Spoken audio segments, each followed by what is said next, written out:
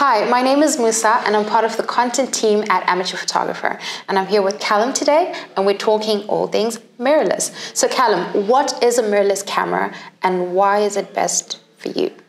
I'm going to desperately try and get through this part without sounding like a lecturer. You have 2 minutes. I'm wearing corduroy, but I'm not actually a university lecturer, I promise. Previously, we used to use SLRs, single lens reflex.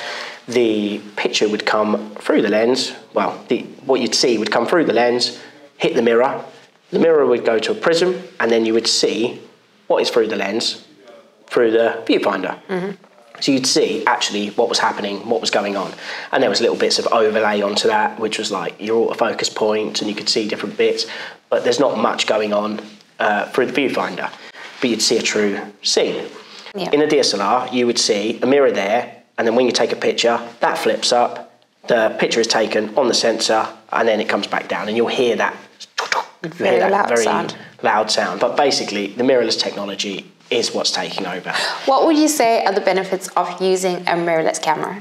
Well, now I've got to sound not like a second-hand car salesman, but there are so many benefits to using mirrorless cameras. Yeah. Basically, instead of looking at the stuff through the lens, you're looking at a live feed of what's on the sensor. Mm. So you'll be seeing things like focus peaking. So what's in focus, you can have little edges around it.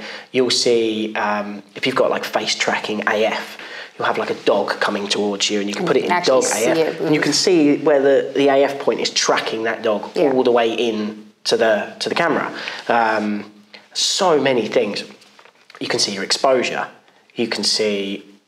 So obviously with an SLR, you'll be shooting, but you'll see it like it's daylight, but then you don't know what your settings are reflected in it. So you'll go like that, you'll be like, oh, that's good. And then you'll look back and be like, yeah, that's actually 3 stops too dark. Yeah. I mean, you can see an exposure meter in the thing, but you don't know until you're looking at it.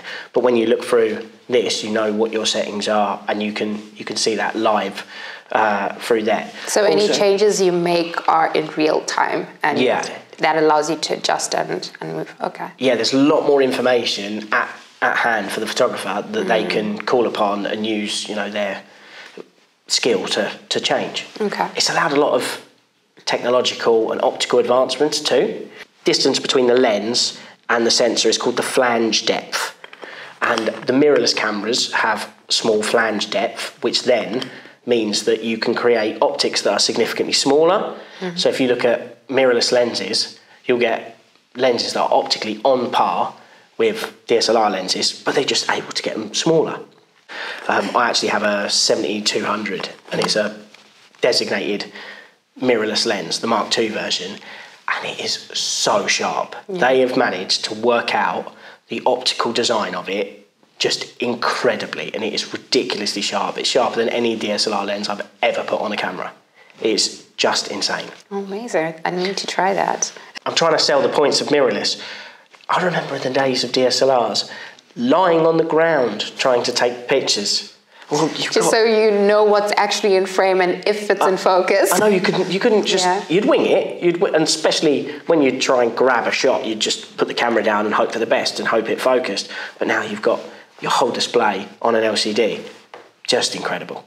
It's such a good thing. And you've got the advancements of mirrorless have allowed phase detection, autofocus points, and all these different advancements and improvements in the technology to be all on the sensor. So you've got faster AF than what DSLRs used to be able to do. Mm. The colour science is now really good. They've just put a lot more effort into these cameras, so they are going to be better than a DSLR. The mirrorless, the way forward. Thank you, Callum. I'm going to put it to our audience. Are you team DSLR or are you team mirrorless? Let us know in the comments. Thank you so much for watching, and we'll see you in the next video.